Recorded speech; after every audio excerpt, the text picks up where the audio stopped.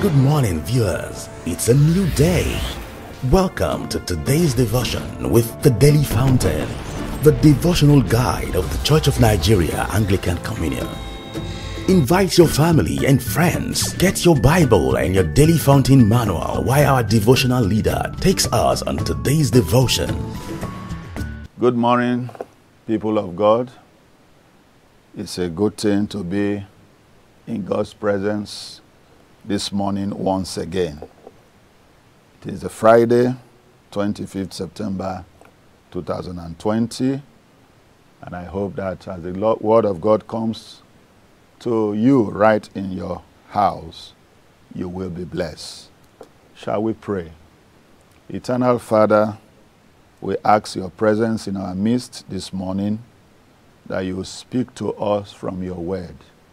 May the Holy Spirit meet us at the point of your word we are about to share. Thank you for doing it. In Jesus' mighty name we pray. Amen. Our topic this morning is watch your words. Watch your words. And our text will be taken from Ecclesiastes chapter 5, verses 1 to 7. From the New King James Version, it reads thus: Walk prudently when you go to the house of God, and draw near to hear, rather than to give the sacrifices of fools, for they do not know that they do evil. Do not be rash with your mouth, and let not your heart utter anything hastily before God. For God is in heaven, and you are on earth. Therefore, let your words be few. For dream comes through much activity, and a fool's voice is known by his many words. When you make a vow to God, do not delay to pay it, for he has no pleasure in fools. Pay what you have vowed. Better not to vow than to vow and not pay. Do not let your mouth cause your flesh to sin, nor say before the messenger of God that it was an error. Why should God be angry at your excuse and destroy the work of your hands? For in the multitude of dreams and many words, there is also vanity. But fear God. This is the word of the Lord. Thanks be to God. Watch your words is the topic once again. And it is interesting to note from our passage that God places caution on how we engage our tongues to express our thoughts and feelings in life. God places caution on how we engage, how we put our tongue to use in expressing what we think or what we feel in life. Words, as you will agree with me, are very powerful, and Christians are constantly admonished to use them with careful consideration of their positive and negative impacts. Words can make. Words can equally mar, depending on the way you put them to use in expressing your thoughts and expressing your feelings in your everyday living. In our passage this morning, we are told in verse 2, do not be rash. In other words, do not be quick. Don't be in a hurry with your mouth, and let not your heart utter anything before God that you are not serious about. For God is in heaven, and you are on earth. Therefore, let your words be few. It is better to be one who speaks few words and listen much more than one who speaks much and listen a little. Because words are powerful. Words are strong. Words can build. Words can also destroy. In James chapter 3, verses 7 to 10, we are brought to the fact that words can achieve a lot in our lives. It is a reality that our words are prompted by our feelings, our thoughts, and our inspirations. James says the tongue is a very powerful weapon. Every other thing in the world has been tamed by man. But it seems, as the Bible puts it, only the tongue has not been successfully tamed.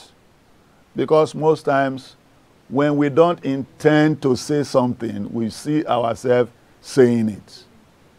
And again, even when we intend saying something, maybe it is not exactly the way we want to say it that our mouth will put it. That gives us a caution. It brings us a warning that we should be careful as God's children in the way and manner in which we use our tongue, so that we do not speak words that will be negative in the ears and life of those who hear them. Rather, we will be instruments of building up people who hear words that are spiced by the Spirit of God as they issue from our mouth. As a Christian, therefore, you must not stumble in the way and manner you use words. Rather, ask the Holy Spirit to grant you the spirit of self-control, so that whatever is coming out of your mouth will be full of the grace of God for the healing and the blessing of those who hear them. Beloved in Christ, as you go out today, be aware that there are people who will annoy you. Some will deliberately offend you. Some will mistakenly bring annoyance your way. There are situations that could prompt negative reactions from you as we go about our activity in life today. Your response to such occasions that may probably bring annoyance to you should be guided by the Holy Spirit. You should not just open your mouth and speak words because you are hot, and speak words that will bring hurt to others around you. There are Christians who rain curses at every slightest provocation. I attended a service some time ago in a colleague's church. I was on vacation and I had opportunity to worship in another church where I am not a priest. I was in the congregation, and this vicar had asked the members of the church to support a particular cause that the church was in need of. And members were adamant to stand up and to respond to the call of their vicar. And angrily the vicar said, "Because you are not responding, all the prayers of blessing I'll be praying for you in this church, I retrieve them." Those are terrible words. And I had to draw my friend's attention to what he said at the end of the service, and pleaded with him that if possible in the next service, he needed to apologize to the congregation, because those were not words that should come from the mouth of a priest, a clergyman whom a congregation looks up to. How can you retrieve the blessings of God? It's not possible. God ordained every clergyman to be a blessing to his congregation. And no matter the offense that the congregation may bring to us, it does not warrant the priests, in my own thinking, to release curse or to withdraw blessings from his congregation. Beloved, remember that we are called to be men and women of few words. Because in the midst of multitude of talk, in the midst of multitude of words, sin abounds. And you have to be cautious of that. Are you going to be a sinner today because of the word you are going to speak from your mouth that will hurt others? Or you will be one of those whom we allow the Spirit of God to use him, to use her, to bring succor to people from the words that we issue from your mouth. Some Christians even go to the extent of declaring publicly that Christ be put aside when they are angry. That is terrible. How can you put Christ aside from your life? Paul will say in the book of Romans, what shall separate us from the love of Christ? What is it? Is it anger? Will it take you away from the love of Jesus Christ? The answer should be no. No matter how angry, no matter how offended we may be, we should be cautious the way and manner we use our words. Think well. Choose your words so that those words will bring glory to God and bring blessing upon God's people. There are Christian homes that have become a place of noise and trouble owing to inability to engage the tongue for positive purposes. You see, early in the morning, father fighting mother, children fighting parents, and the whole house is in disarray. That should not be our portion. God did not create us for that. The husband can be a little bit more cautious of the misdeeds of his wife. The wife can also be a little bit more cautious of the misdeeds of the children. The children same with their father. And with understanding and the guidance of the Holy Spirit, we will not use words in our homes that will destroy our family members. Our words, you must note, can defile us before God if we misuse them. Words have the capacity to defile.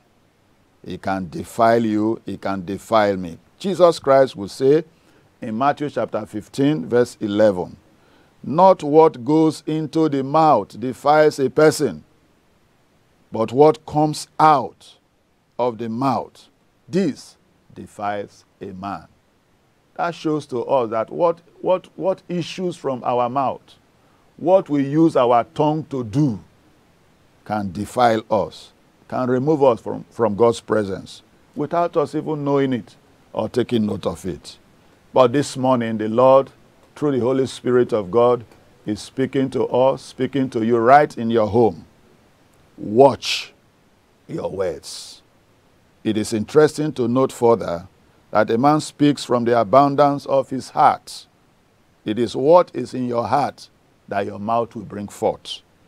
Therefore, in all our endeavors today, wherever we may be, do not be hasty to utter anything prompted by situations around you.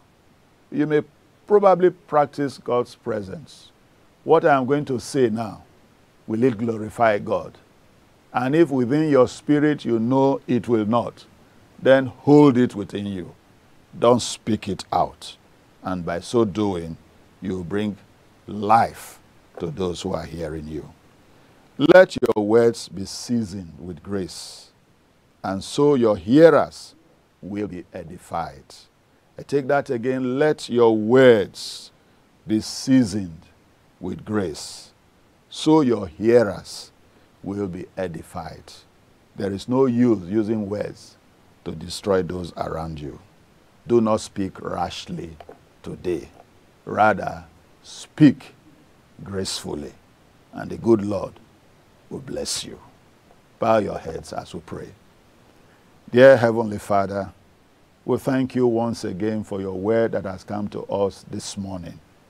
It is our prayer that you grant each and every one of us the grace to be watchful in the way we use our tongue, to the glory of your holy name and to the blessing of your church.